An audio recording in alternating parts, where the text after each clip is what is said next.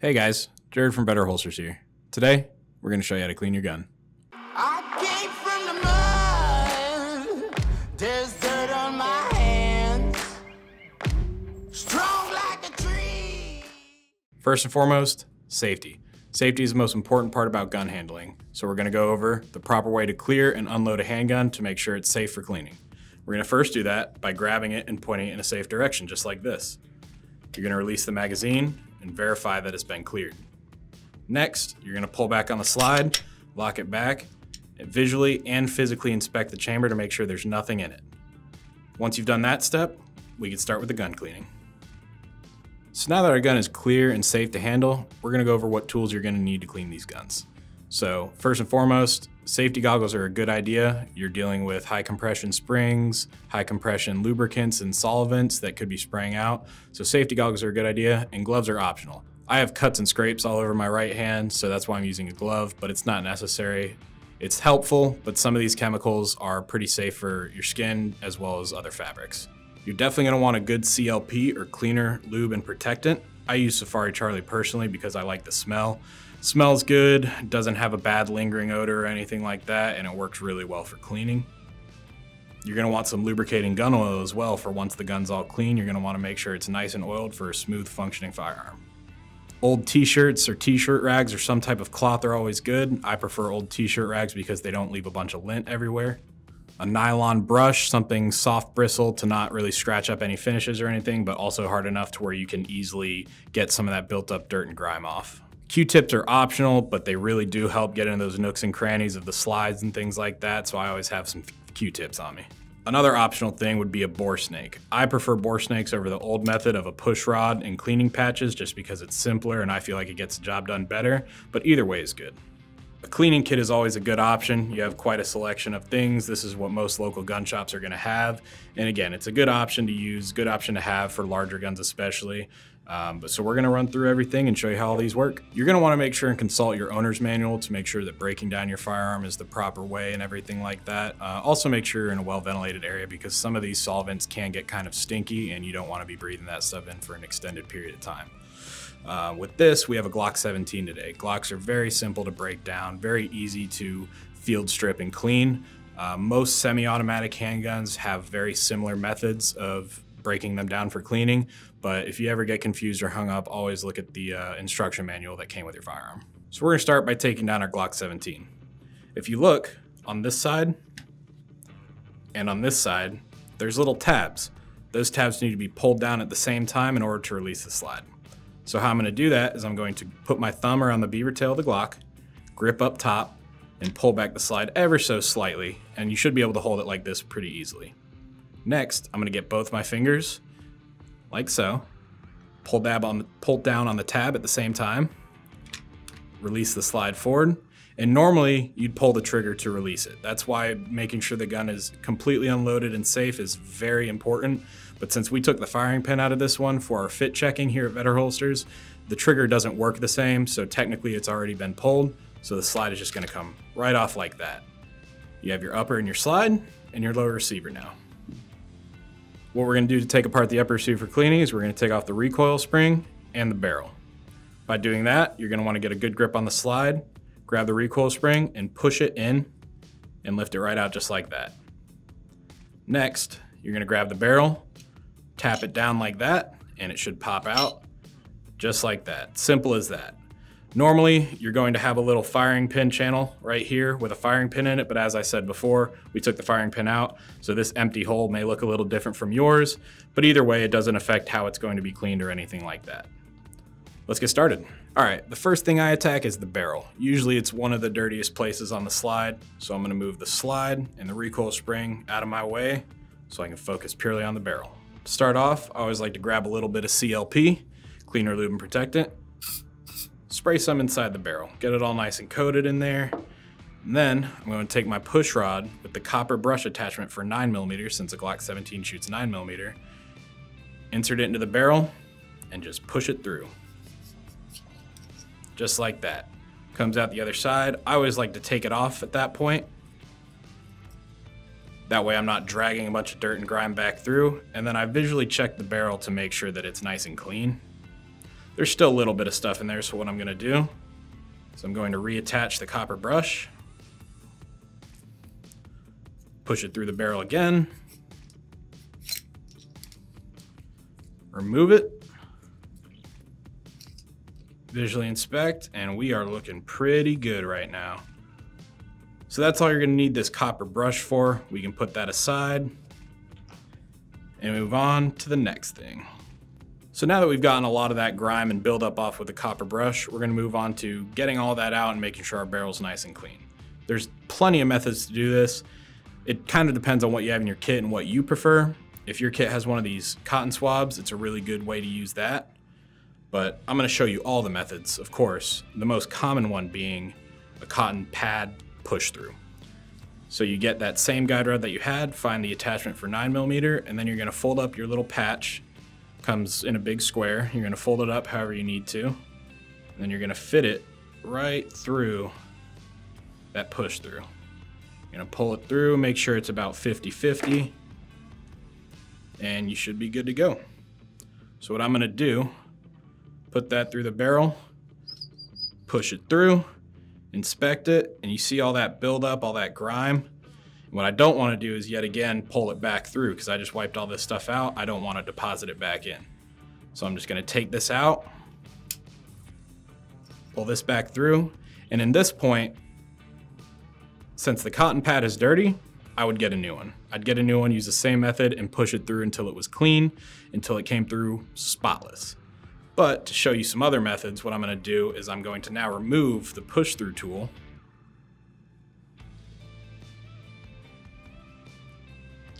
and attach the swab. Now the swab kind of does the same thing that the push through pad does. It just, obviously it's going to get a little bit dirtier, so you may not want to use it as much, whereas the pads, you just take off and throw away. But same method, through the barrel completely, then remove it. Now this is pretty clean. There's still a little bit of grime and buildup, but our barrel is getting much cleaner now. So visually inspecting it, it's shiny. There's not much buildup in there at all, if any. But just to be safe, I'm gonna do one more pass, and I'm gonna do it with an optional tool that I personally prefer. This is called a bore snake. A bore snake usually has a little brass weight on the end of it with a rope. Then you have copper bristles at the beginning, and then a bunch of weaved yarn-like material that's gonna pull a lot of that grime through. So this is the most simple way. If you have a bore snake, you don't need to do the push through method or anything like that unless there's a lot of really nasty buildup. But you know, we'd do the same thing at the beginning.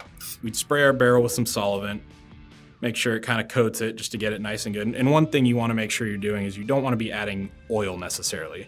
CLP is a lubricant and a cleaner and a protectant, but you don't want gun oil in your barrel. It's going to mess with the performance and the ballistics, and it could begin to rust. So what you're going to do is you're going to take your brass weight, drop it through the barrel as so, pull it through, and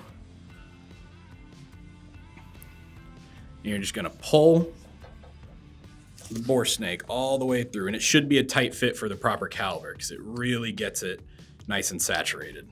Visually inspecting, my barrel is completely shiny, there's no buildup, and it's bone dry, which is what we want. We want it to be completely bone dry. So now that we've cleaned the inside of your barrel, we're gonna wanna move on to the outside. All right, so we've cleaned the inside of the barrel. Now we're gonna move on to the outside, especially the feed rim, because that can get pretty dirty. What I'm gonna do, I'm gonna grab my nylon brush, my t-shirt rag, and of course, my Safari Charlie. Gonna give a nice spray on the feed ramp. Should cover most of the outside. I'm gonna get my nylon brush and just start going at it. Just like this. So now I've scrubbed the outside of the barrel. I'm gonna take my t-shirt rag. I'm gonna wipe all that solvent off. Just give it a good rub down. Check the cloth, you can see right there, we got plenty of buildup off. With parkerized and other darker finished barrels and things like that, it's not really gonna be easy to tell, but you'll be able to see carbon fouling and stuff build up. But with this one is getting very clean.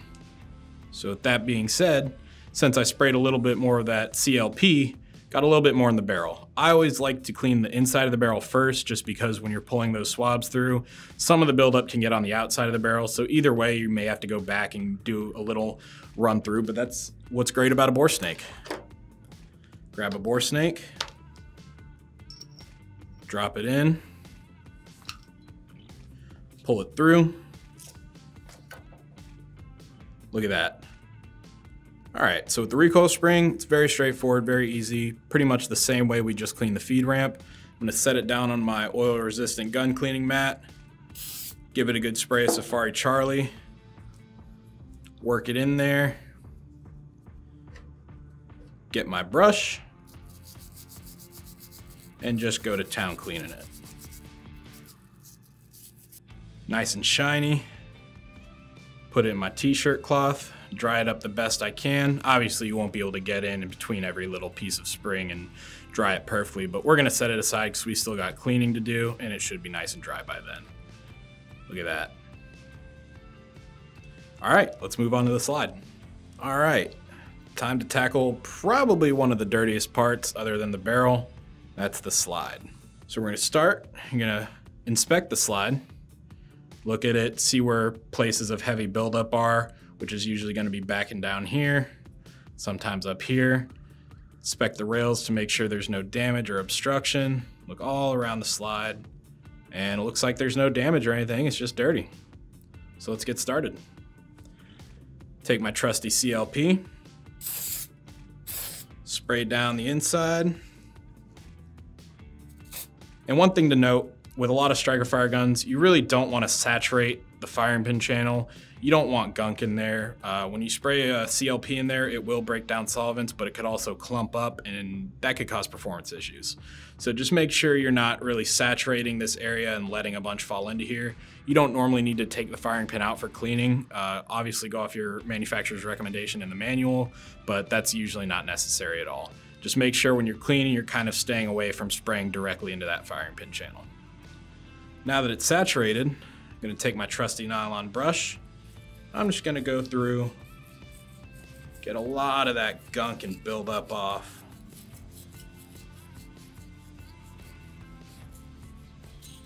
Go down, make sure you're getting into those little rails. And I am gonna go over back here just because there is kind of some buildup. Make sure it's clean. Then I'm gonna clean the top where the barrel sits right here.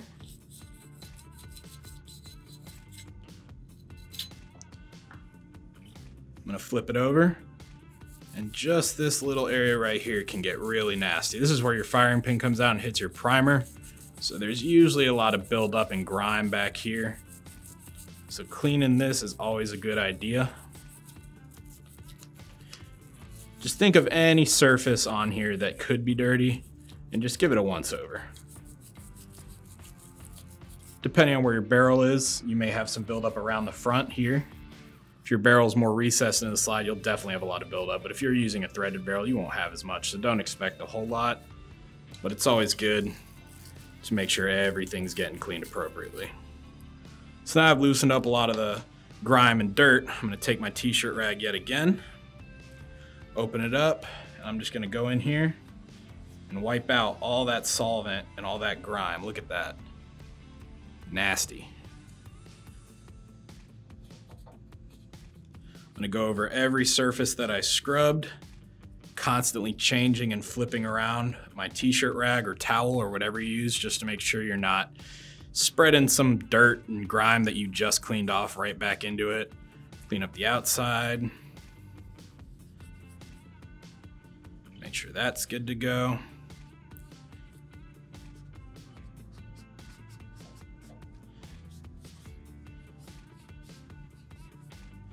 And I usually like to grab the t-shirt rag or the towel and just kind of run it through here. Just like that, just to get that little area where the firing pin sits. And I am seeing some buildup, so what I'm gonna do is I'm gonna grab my Q-tip, I'm gonna go in and just kind of scrape it away. So I'm gonna clean all that out, I'm gonna get the tip, and I'm just gonna run through the rail really quick just to make sure. Look at all that was in the rail. So this one's pretty saturated. I'm gonna grab a new one. Do this side.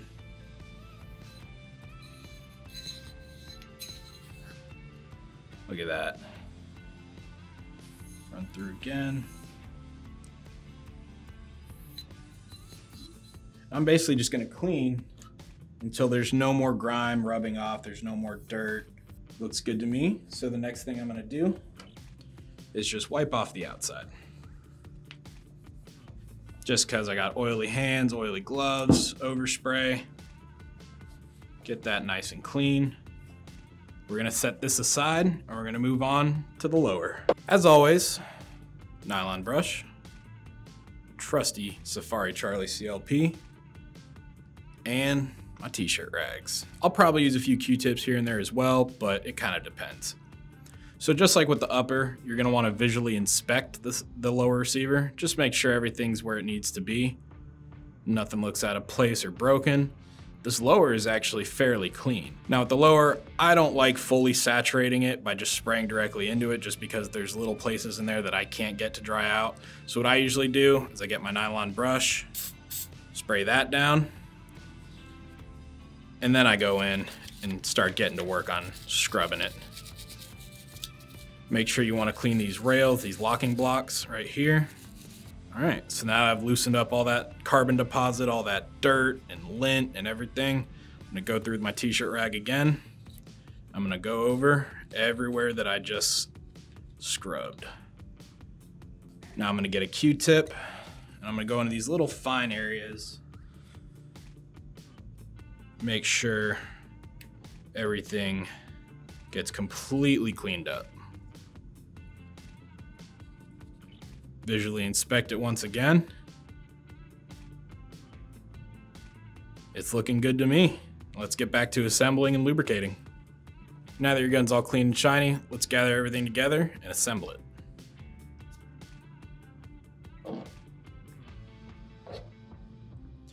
For this step, all you're really gonna need is a good lubricant. For lubricant, I personally like to use Hops No. 9 gun oil, but I know Wilson Combat makes good gun oil, Safari Charlie even makes a gun oil. It really depends on your preference. Other than that, let's get started on the lubrication points. First, we're gonna assemble the slide. What I like to do is I like to put a drop of oil on the slide, right on the inside where the barrel sits. That's me personally. Next, before I put the barrel back in, I like to put a little bit of oil right about here.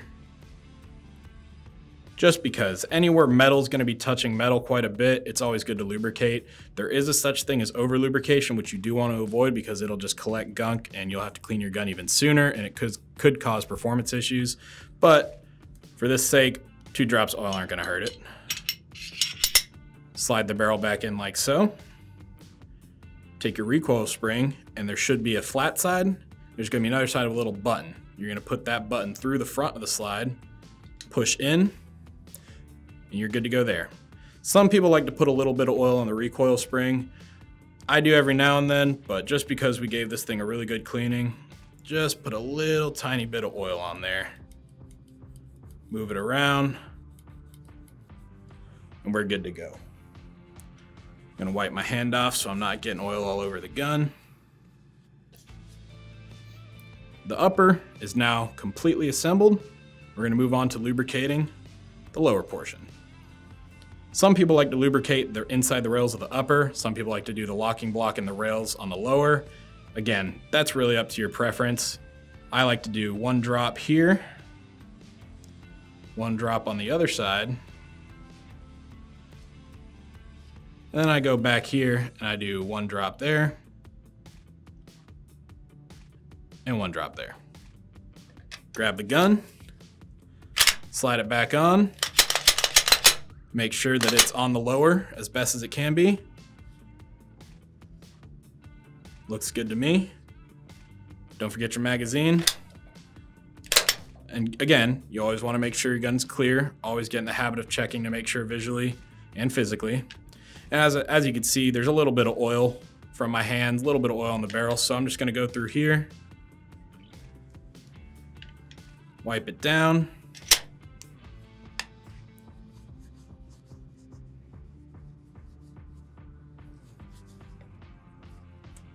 And now Your gun is clean and ready to go. So now that your gun's all nice and clean, you can head to the range, put it in the safe, or get back to carrying it. Whatever you choose to do, if you enjoyed this video, please give us a thumbs up. If you'd like to see more of our future videos and content, subscribe, hit the bell, and we'll see you next time. Thanks for watching.